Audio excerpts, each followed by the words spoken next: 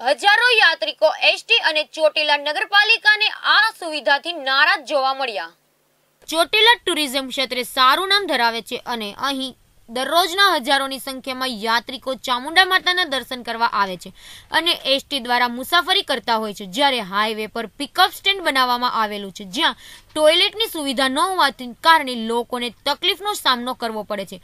થોડા સમય પહેલા નગરપાલિકા દ્વારા ટોયલેટ વાન મૂકવામાં આવી હતી પણ તે હટાવી લેતા હાલ પરિસ્થિતિ એવી છે કે ગંદકીવાળા જગ્યામાં મહિલાઓને ખુલ્લામાં જવું પડે છે। એક તરફ જ્યારે સ્વચ્છ ભારતની વાત થતી હોય ત્યારે આવી ચોટીલા જેવા મોટા યાત્રાધામમાં આ સુવિધા ન હોવાના કારણે સ્વચ્છ ભારતનું સૂત્ર જાણે વાંચવામાં સારું લાગતું હોય તેમ લાગે છે।